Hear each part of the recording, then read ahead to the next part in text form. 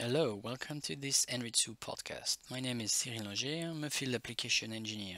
I will show you in this video a presentation about the MS2090 Spectrum Analyzer being used with a Neon TRX device that enables indoor and outdoor measurement coverage. The advantage of using the MS2090 in that case is that it sweeps very quickly. This allows the user to use the MS2090A as a channel scanner, which will enable him to make RF measurement coverage on various channels. All these channels will be recorded by an application and then could be replayed in the computer. How does this system work? This is quite simple.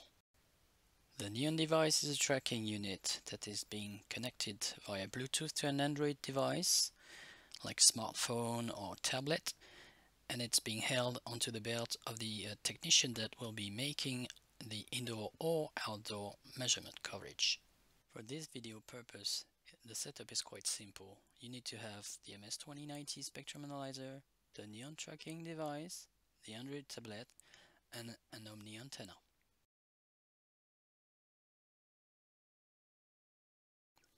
As we are using an Android device, it's pretty easy to use it as an Wi-Fi hotspot to share the Wi-Fi link with the MS2090A Spectrum Analyzer. On this slide, you can see that we are getting the IPv4 address of the 2090A that will be used to be connected with the hotspot. If we now focus onto the Neon Signal Mapper application in the Android device, we can use it and set it up to match with the Anritsu Spectrum Analyzer. By selecting the Anritsu choice in the display filter, this will enable spectrum measurements like channel power to be done. For the purpose of this video podcast, we'll be making fast channel measurements, like using the 2090A as a channel scanner, scanning 7 different channels in the 2110 MHz band. Here is a representation of the 7 channels to be measured one after the other in a kind of an endless loop. The Neon Signal Mapper application in the Android device will be controlling the MS2090A, making the sweep between each channel. As shown here, we can see the changing powers of the different channels in the 2110 MHz band using the MS2090A Spectrum Analyzer. As soon as the 2090A Spectrum Analyzer will be configured by the Neon Signal Mapper application, we can see that by now channels are being swept one after the other very quickly. The channel power of every channel is being computed and reported into the signal mapper in the Android device.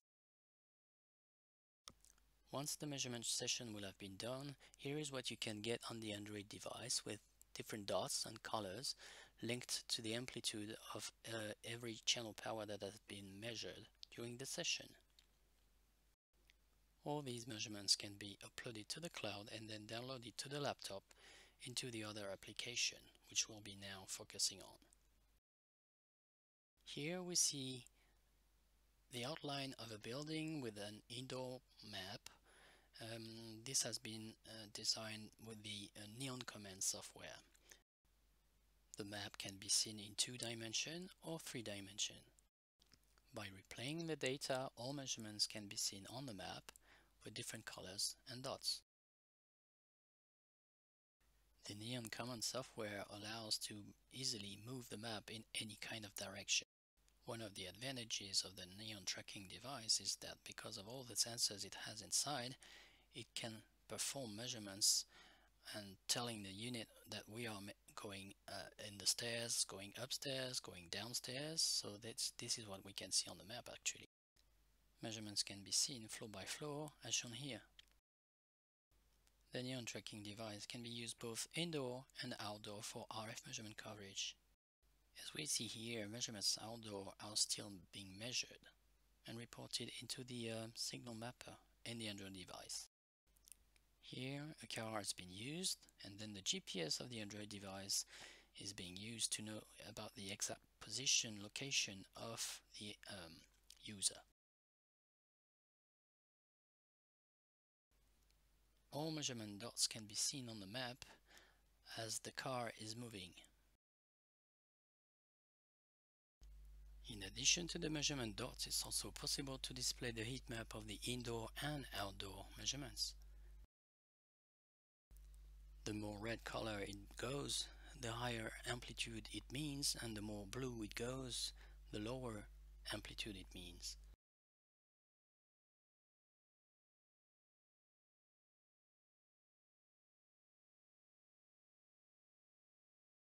The signal mapper software also allows the user to display the map in 3 dimensions, using as well the relief of the map.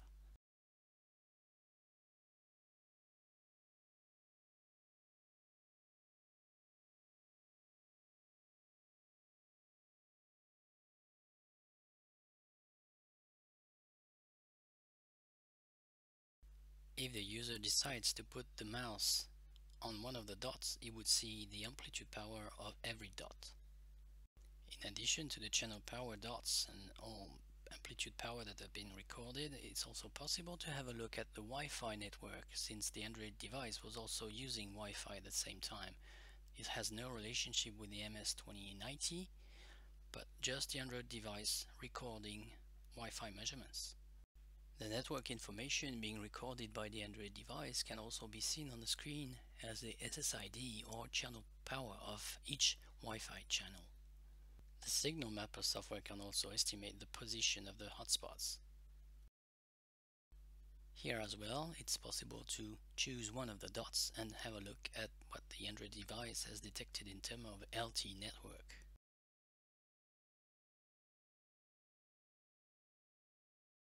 This concludes this presentation with the MS2090 Spectrum Analyzer being used with the neon tracking device.